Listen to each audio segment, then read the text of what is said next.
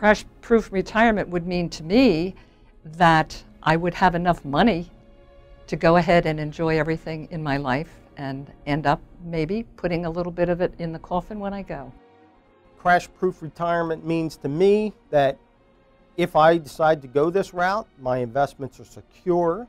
There'll be a known income, and so I will sleep better, I feel more secure, and hopefully live the rest of my life with something at the end. What does a crash-proof retirement mean to me?